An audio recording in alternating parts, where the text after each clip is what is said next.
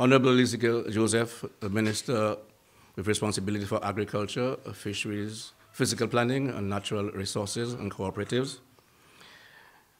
I have Mr. Tommy Descat, I just get to know him, who is the Chief Economist in the Department of Economic Development, Transport, Housing, Urban Renewal, and Civil Aviation.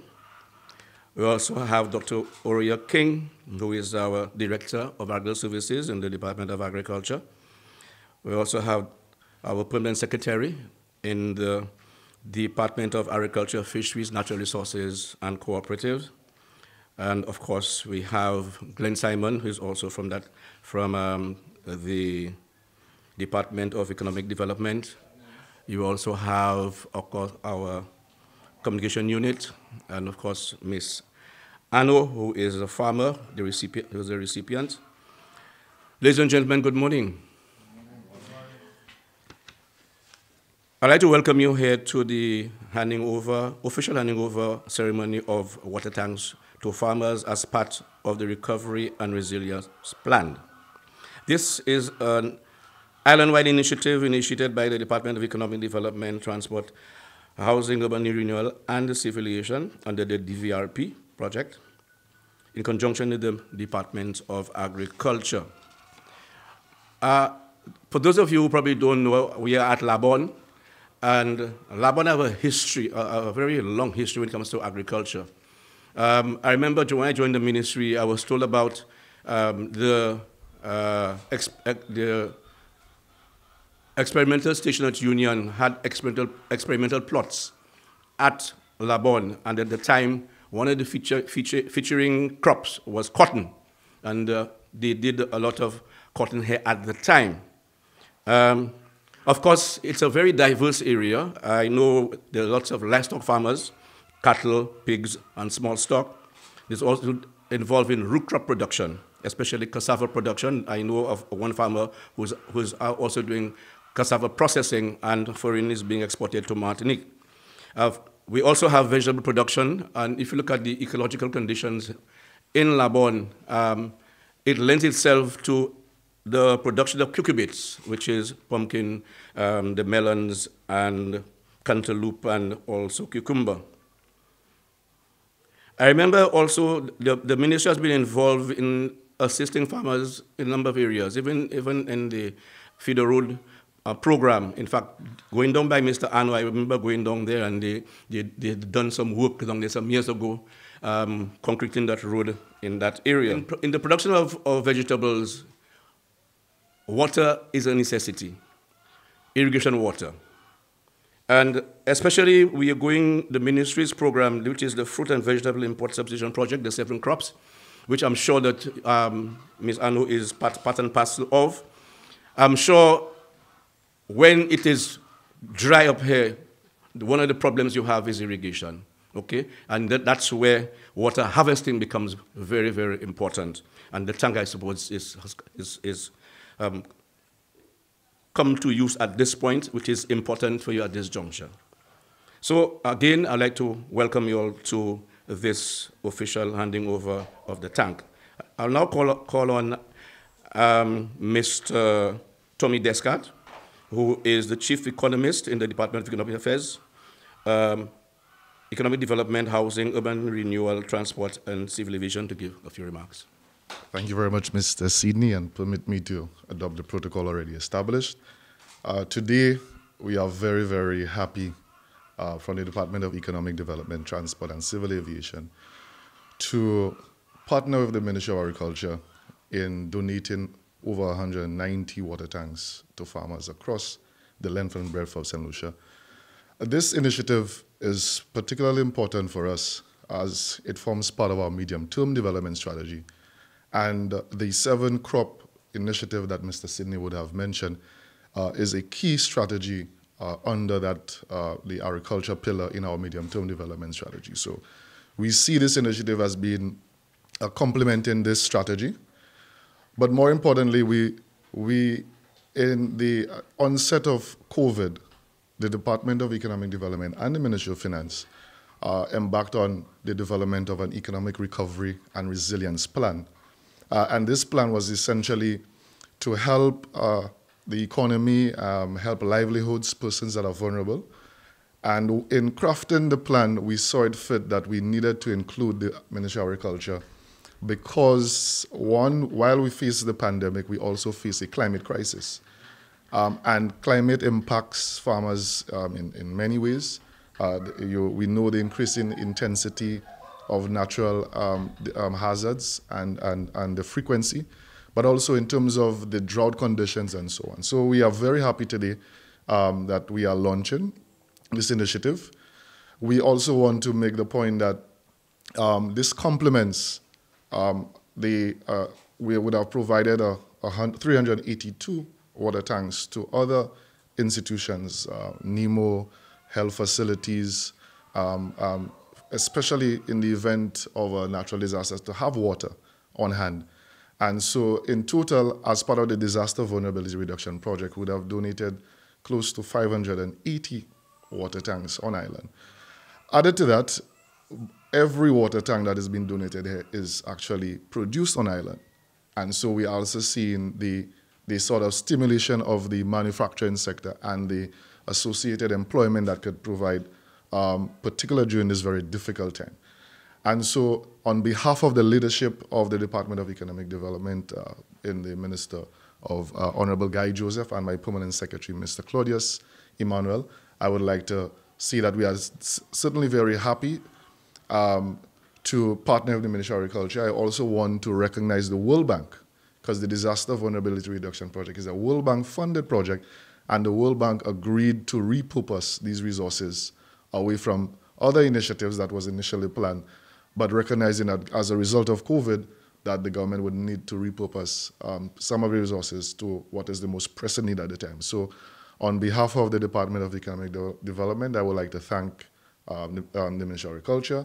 I also like to thank Ms. Arnold, who I am certainly happy to see a young female farmer participating, and it's an indication that farming is in good hands if we could have young persons participating in farming. So with these short remarks, I would like to thank everyone, and over to you, Mr. Master of Ceremonies.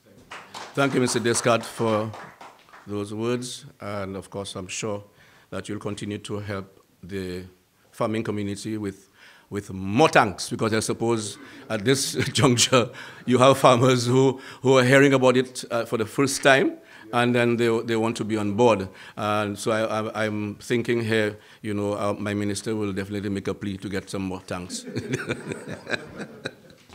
At this juncture, I definitely would like to call on Ms. Kenisha Ano. I know of I don't know if he's the father, Mr. Ano, all right, some years ago, who is farming not too far away at the bottom. And of course, he has been farming for years, and he's still consistent. So I realized that he played a good role in initiating you to come into the fore of agriculture. So I am hoping that you'll continue and to do a good job. So I'll ask you to come in and make a few remarks.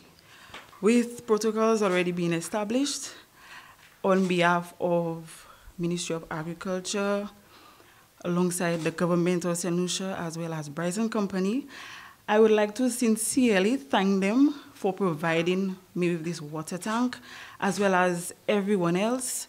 It will be of great use, especially for the upcoming dry season, with proper storage of water, being able to manage the crops, and also my poultry farm. It is, I'll say, I'm happy that young people are being part of this program, and they all show like you all are be able to help us, push us way forward in the agriculture sector. Once again, thank you.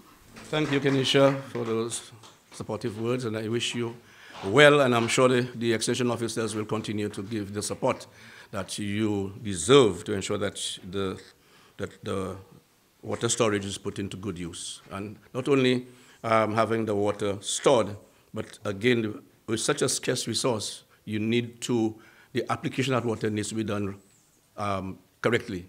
So you have to use the correct methodology in terms of the application of the water, as it were. At this juncture, without further ado, I'll call on our Honorable Ezekiel Joseph, the Minister responsible for Agriculture, Fisheries, Fiscal Planning, Natural Resources and Cooperatives, to say a few words. Thank you very much, Mr. Sidney. I want to recognize my PS in the Department of Agriculture, my Director of Agricultural Services, Mr. Tommy Descat, representing the Minister and, of course, the department you're working with. And most importantly, our farmer. You made an observation, Mr. Descat. I want to echo that sentiment, that when I was told and I was directed and instructed to be here this morning to participate in that ceremony, and I was told I have come into Labon. I could understand why Labon, because, of course, we'll all appreciate that our farmers in Labon over the years would have been experiencing dry weather, significant shortage as it pertains to the availability of water. But I never envisaged that I will be coming to a young farmer's farm.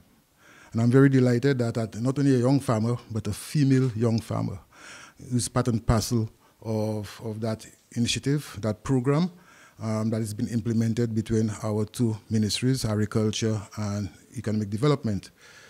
Let me say on behalf of the ministry and, of course, on behalf of the many farmers who have benefited from that program, thank you very much to the minister, the PS, and, of course, all those who are involved in approaching the bank and asking them to repurpose the resources to give support to our farmers. As we all know, climate change is a challenge for agriculture. As a ministry, we have done a number of initiatives as it pertains to assisting our farmers, of course, those who are very close to water source as far as irrigation is concerned. But our experience here is telling us that we have a number of farmers who are not fortunate to be cultivating near water sources. And here it is, when we come up here, we see how diversified this farm is. And despite the fact that our young farmer, Miss Amu, is not close to a water source, we are very impressed to see what has been accomplished here. And I'm happy that we have identified her in donating this tank. And like she said, will assist her initiative as far as continue to feed ourselves. I must say, as a government, and I'm happy you recognize that, Ms. Amu, as a government, we have, under my leadership, we have done a lot to assist our farmers, especially our small farmers. I remembered we had what we call a Youth in Agricultural program, and my experience working with young farmers, they have two major challenges. And I say major, marketing, which I'll speak to in a while, is another challenge. But two major challenges. One, the availability of resources for them to be able to invest in the initiatives that they have decided to go get involved in, and the other one is land. And that is why when we developed the Youth in Agricultural program and we approached the Curriculum Development Fund to get grant funding of $3.2 million, that was the mindset we have. How can we assist our young farmers who are interested in agriculture and who we can, educate and train in new technology? Because what we are realizing is that our agricultural land is diminishing, our population is increasing, our age of our farmers are getting older and older, and we need to introduce young farmers into agriculture. But how we assist them? And that was the mindset and the thinking behind the initiative of the Youth in Agricultural program. I don't know if you benefited from the Youth in Agricultural program, but the intention at the time was the first phase of the Youth in Agricultural program was to identify agricultural land belonging to government. And what we did, we had identified 5 areas in St. Lucia where we had agricultural land belonging to government to assist those young persons who indicated that they were interested in agriculture and to place them on these lands. In fact, in the first phase, we're looking at 150 young farmers. The second phase was, like we're experiencing now, young farmers who have the land but need the support. And unfortunately, we have not seen that our success we would have liked to see as it pertains to this project, not because of our fault, but because of how it was implemented in the absence of a United Workers' Party government. But we are back, and we are going to continue to assist our young farmers. The other area that is very critical, and I heard you went to the market very early this morning, All right. What we want is, we don't want our farmers to go by the market and to be selling. We want our farmers to spend more time on the farm. And that is why, as a government, we decided that there is need to restructure the St. Lucia Marketing Board so at least farmers can enter into a contractual arrangement. We want, what we are advocating, what we are advising farmers is that let us, in this new dispensation moving forward, change the traditional way we're doing things. Our production should be market-led. And what I mean by that is that you have a contract, you know what is it that the supermarket wants, you sign a contract with the supermarket, you know the type of production they need. With the technical advice of the Ministry of Agriculture, we can advise you how many acres to put in the ground to satisfy the weekly demand for that supermarket. And that is what we are trying to encourage among our young farmers. Of course, the traditional market will be there, the grassroots market will be there because there are persons who just like, it's a form of socializing for them. But when we want to have this business approach in agriculture, we are advising our farmers, do not go and get up one morning, and I can put my hat on and say the same thing, get up one morning and say, I put in cucumbers in the ground. Right now, cucumbers, I was walking this morning and I heard farmers shouting me, Minister, cucumber, dispute $1. You know, overproduction, because of the traditional way we are cultivating, and we need to change that. So I'm happy that you're involved. I'm happy that our extension officers can continue working with you to give you the type of advice, technical advice, give you our support, financial and otherwise, so that at least you can be a role model for our young female farmers. So I want to say again, and Mr. Master of Ceremonies alluded to it, that whilst we receive 190 tanks, we are very grateful for this. But I can tell you, we have opened up Pandora box. because there are a number of other persons who are calling, parliamentary representatives who are calling officers and saying, look, my pa hen tank, give me papa hen tank, you know, give me the hen performance over Sarah. So Mr. Descartes, I want you to appreciate this and of course to see what can be done. I know resources are limited and I understand that. But let's see if we can at least scratch some more resources somewhere to see if we can get some more tanks, especially knowing, like you said, it has been manufactured locally, and the whole COVID environment that we're under right now is quite creating employment, stimulating economic activities in the country. So I want to see to Mr. Bryce, who is the manufacturers of the tank, his company, thank you very much. I'm sure there's some arrangements within him and your department. I want to say to the Department of Economic Development, through you, Mr. Descartes, thank you very much for considering in your repurposing of resources, considering agriculture. And I want to say to the young farmer here, continue the good works. Feel free to contact your extension officer, work closely with your extension officer. I and Mr. Sidney can tell you that we are there to help. My experience working with farmers, we are there to help. Don't be afraid to contact your extension officer. Don't be afraid to express openly what your challenges are, honestly, respectfully what your challenges are. And I'm sure with that type of relationship, you can only advance. So I want to say thank you very much for this opportunity, and I'm really looking forward for further collaboration between our two ministries. Thank you.